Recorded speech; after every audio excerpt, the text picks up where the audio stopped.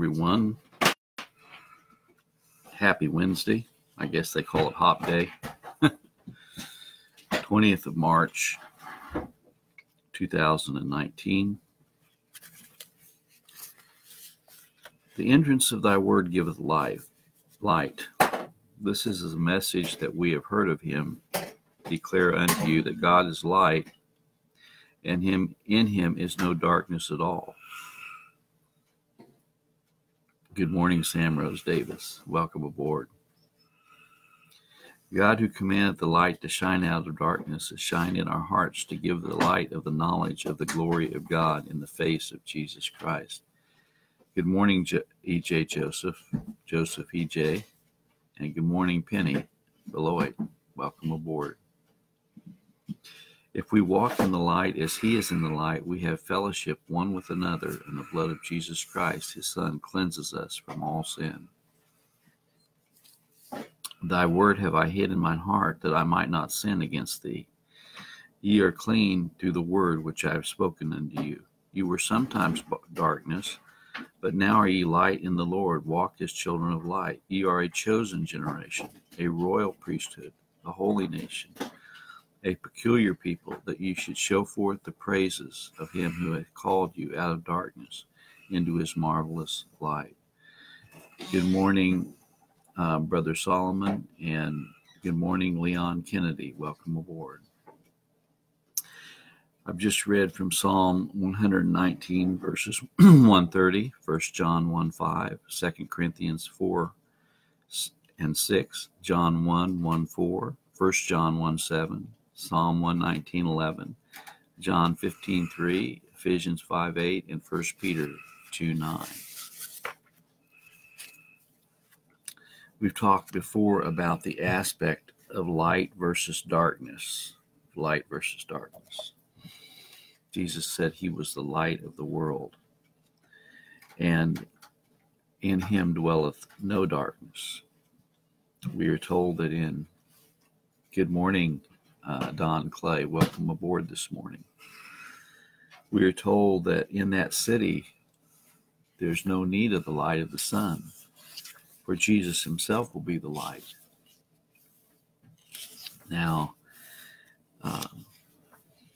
Satan always has his counterfeit, doesn't he? We are told that in the Bible that he comes as an angel of light, seeking whom he may devour. But the true light shines on the counterfeit light. He's a counterfeit. You can always tell the counterfeit by looking at the original, right? And when we look at Christ, we can see the counterfeit. Jesus Christ is pure. Jesus Christ is righteous. He's without sin. And he is full of grace and truth. The Word of God tells us he's full of grace and truth.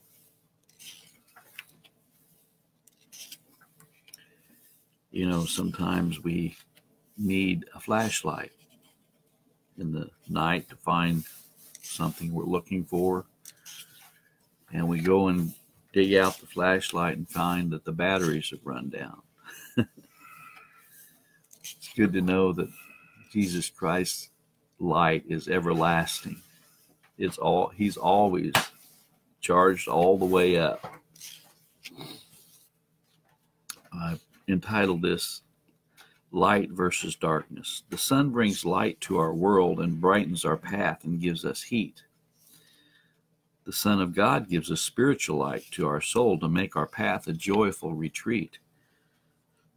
Darkness in the middle of the night is absent of any light. Satan is full of darkness and leaves the sinner with his plight. The sunshine gives our plants and flowers life anew. The Son of God does the same thing to our spirits too. Darkness brings the chill and hides our view. Satan in his kingdom does the same thing too. The sun always comes up after the storm to take away the darkness, keeping us from harm. The Son of God has shined his light into our hearts and gives us peace that passeth understanding, never to depart. Well, I'm glad that we have the light of the world. I'm glad that He is the light of the world. And we can be comforted regardless of what we're going through by realizing that His light has shined in our hearts to give us the knowledge of Jesus Christ. And so let us remember that He is the great light. In that city where they need no sun, He is the light. Well, I want to encourage everyone this morning, and it's not an easy road we're walking on. Everything's not coming up roses. And I've often told people, even roses have thorns. If you go to pick a rose, you're probably going to get stuck. I love roses, but I don't love the thorns. But you can't have the roses without the thorns. You can't have redemption and salvation without persecution. The Bible tells us that all those that are in Christ will suffer persecution.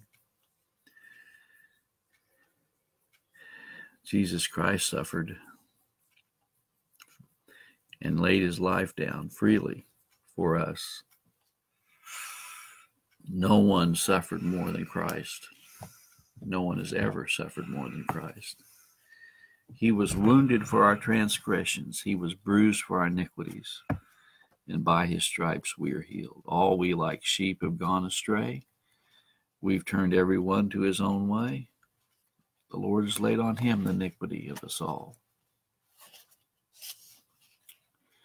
I've often thought about how that certain people go through things that I've never experienced. And yet it seems as if, especially if they are in Christ, how that God gives them the grace to go through tremendous suffering and pain. Oh, I feel like I've gone through a few things. But in comparison to some people, in fact, have you ever seen someone who is multiply handicapped, where their body is dismembered? Maybe they were born with no feet or no ears or no arms. And it's really hard for us to look upon that. It's hard for us to look upon those who have been born in a deformed state, or maybe someone has been in a horrible car wreck and they've been paralyzed.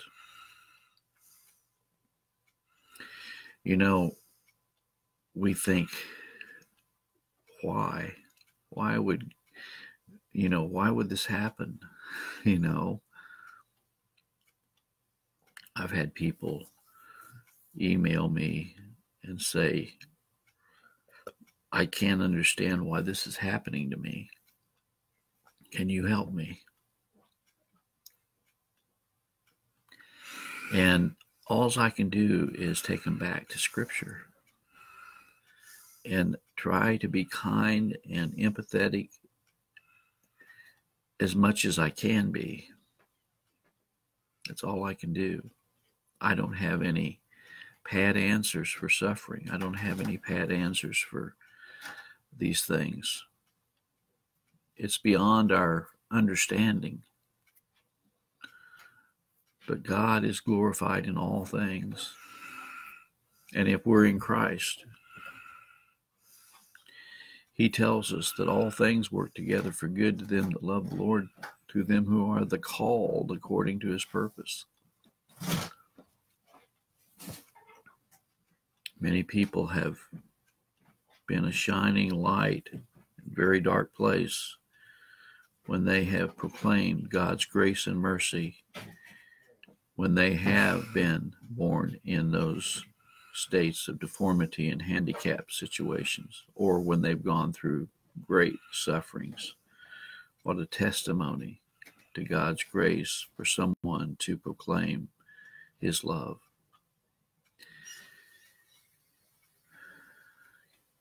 I'm glad that God has given us his word. It has all the answers. If we will search his word, it has all the answers, does it not? And one of these days, there's going to be a great reckoning. The Bible says the first shall be last and the last shall be first. I don't know what all that means, but I do know this, that there is equity with God and his people. He is a just God. He is a holy God. He is a righteous God. Holy, holy, holy is the Lord God Almighty. Worthy is the Lamb that was slain to receive glory and honor and power and wisdom. He hath created all things, and by him all things consist. Good morning, James Harrison. Welcome aboard this morning. I'm glad Jesus Christ has finished the work that his Father sent him to do. Well, I want to end with a couple things this morning. I hope you don't mind me reading these to you. We need to be strengthened. We need to be edified. We need to be comforted. We hear enough bad news every day. A lot of it is fake news, but we hear a lot of bad news every day. But sometimes we need to hear some good news. Some good news. Looking back in history, we see events unfold, and the greatest story in history is the greatest story ever told. It's not just a novel. No, this story is true, how God sent his Son to die to redeem his chosen few. Praise and thanksgiving we give to the Son, who in the courts of heaven with the three in one made provision for this sinner. Through his blood the work is done. The plan was determined between the Trinity, and this great story in history would be a certainty. God would redeem his people. A ransom he would pay. Christ would be slain on Calvary in history on that day. You see, Scripture tells us that he was slain in eternity before the world began. It was predetermined. Yes, it was his master plan. Praise and thanksgiving we give to the Son, who in the courts of heaven with the three in one made provision for this sinner. Through his blood, the work is done. Well, you know what? I want to thank everyone for joining us this morning. And you are all in my prayers. Prince Ellison Bayadai, Joseph E.J., Brother Solomon, Sam Rose Davis, Penny Beloit, Leon Kennedy, Don Clay, James Harrison, and all the rest who I cannot see currently on my desktop here. Welcome aboard, and may the good Lord be with you. Keep me in your prayers and my family in your prayers as well. And realize that underneath us are his everlasting arms. I want to end this today with this thought. Growing up, Jesus was known as the carpenter's son, helping his father work with wood that Christ had created from trees that he had made. You ever think about that? The very wood that Christ was helping Joseph with was the trees that he had made. Jesus Christ made all things, including those trees. In the beginning, God created the heaven and the earth. All things were created by him, even the trees Joseph the carpenter worked with as a part of his trade. Jesus is the greatest carpenter that ever lived, building an eternal kingdom with his hands. Not with wood and stubble is this kingdom made, but with the precious blood of Jesus, when he freely laid his life down on Calvary for all of God's elect, the ones that the Father for him did select. The carpenter's son was the greatest builder that could ever be, giving eternal life for all of the elect family. May the good Lord be with you today in a special way. Keep you in his peace and joy. God bless.